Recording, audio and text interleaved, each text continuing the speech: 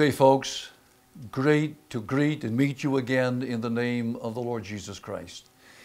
It's always a privilege to share from the Word of God. And I'm going to do something a little different today. I'm going to do two messages. The second one will be an extension of the first message. And I trust that you will follow the continuity and something in the message will help and encourage you. And we're going to talk about a man called John the Baptist. And my thoughts today is in the form of a question, which says, or asks, what qualifies a man / woman to be sent from God? What qualifies a person to be sent from God? And it is based on a Bible verse in John 1:6 that says, there came a man who was sent from God. His name was John. Today, we are about to meet a man that stands out as one of the most distinctive characters in the New Testament. This man had an unusual flair for fashion, wearing wild-looking clothes made of camel's hair, a leather belt around his waist, lived in the wilderness, ate locusts and wild honey, and he preached an unknown and a rather strange message at that time about the forgiveness of sin. His name was John. And the Bible says of John in Matthew 3:4, John's clothes were made of camel's hair, and he had a leather belt around his waist. His food was locusts and wild honey. And yet this man knew his mission in life. Isn't it great where you can get out of bed every morning or go to bed every night and feel within your heart, I'm on a mission.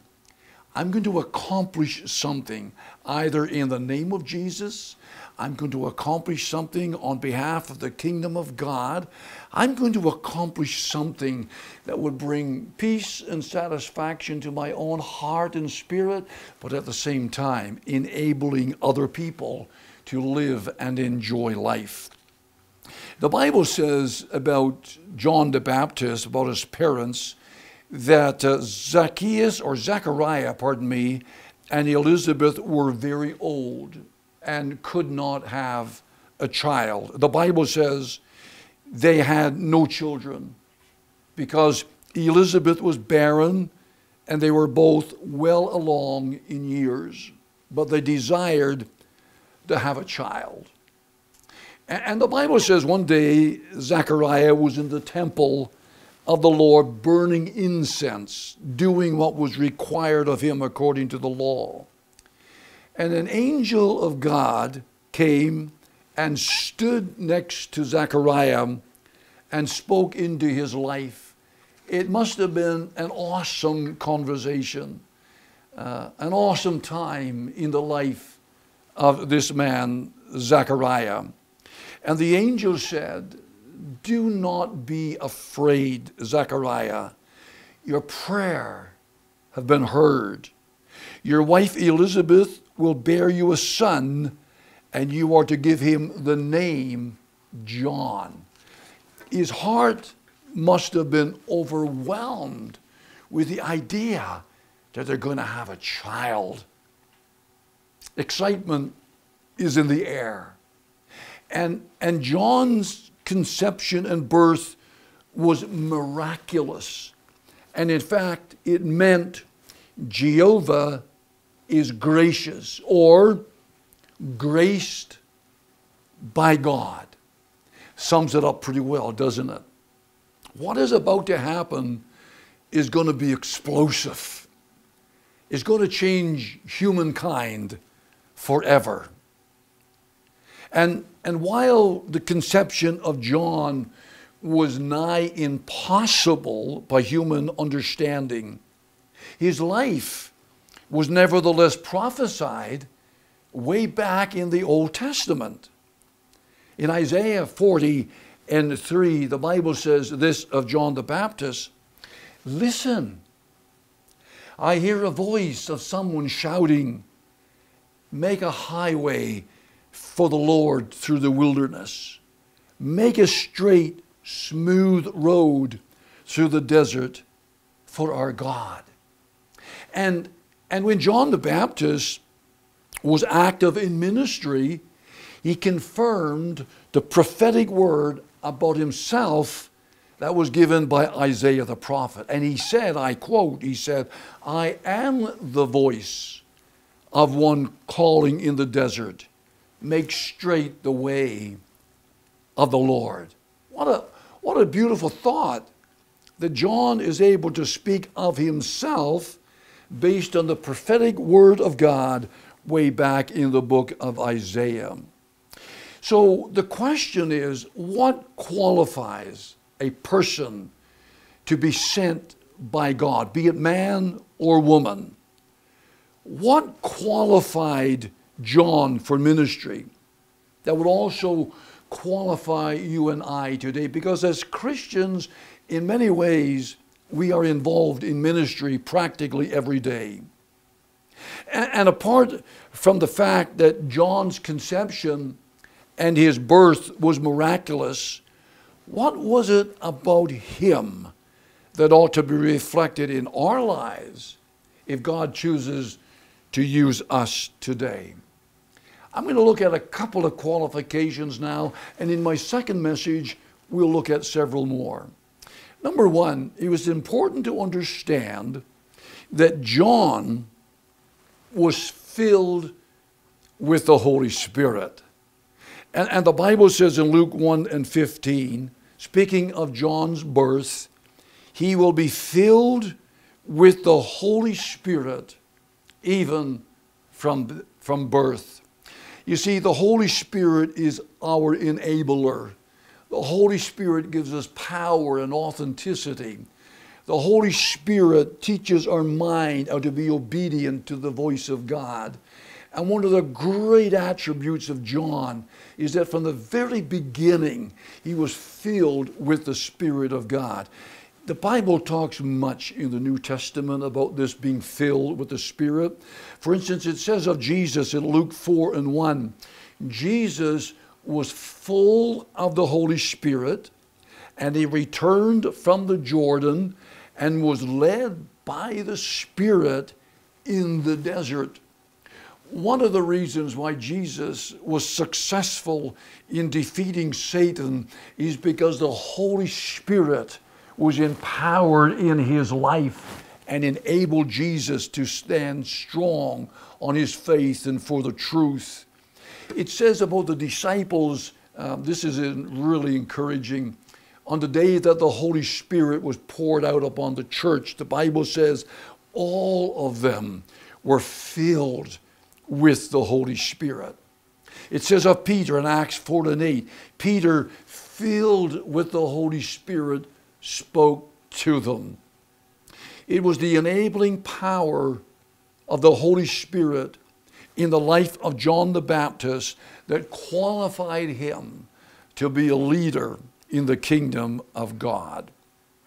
The other thing about John is that in addition to being filled with the Spirit, John was set apart for God, exclusively to be used by God and for God in the ministry of the gospel. In Luke 1:14, it speaks of this. It says of John, he is never to take wine or other fermented drink. What does that mean, particularly in relation to John the Baptist? Well, this expectation is a part of the Nazareth vow that we read about in Numbers chapter 6. And the whole idea of the Nazareth vow is to be separated from something and dedicated to something. I'll explain that a little further in a moment. It is a voluntary dedication of oneself to God. God said to Moses way back in Numbers, actually chapter 1, and in verse 2, I think it was, he said to Moses, "Speak to the Israelites and say to them, if a man or woman wants to make a special vow, a vow of separation to the Lord as a Nazirite, he must abstain from wine and other fermented drink, and must not drink vinegar made from wine or from other fermented drink." Now, for John, the Nazarite vow would have been an expectation of his being separated from the world and separated unto God. And that prerequisite hasn't changed. The context of this vow and the word Nazarite comes from an old Hebrew word, and it means to be separated or to be consecrated. And so if you are separated from the world, you must be separated for something else. Because to be separated from one thing and not to be committed to something else far better, it kind of leaves our lives in limbo just a little bit.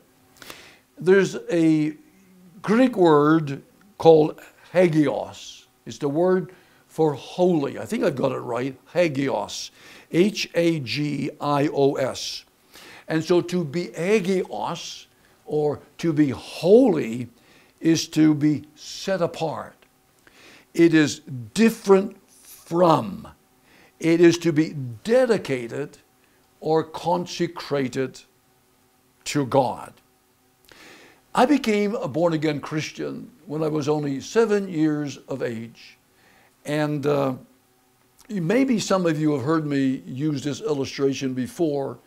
When George Beverly Shea was first born again as a Christian, he was asked the question, "George, how much did you know about Christ before you were saved?"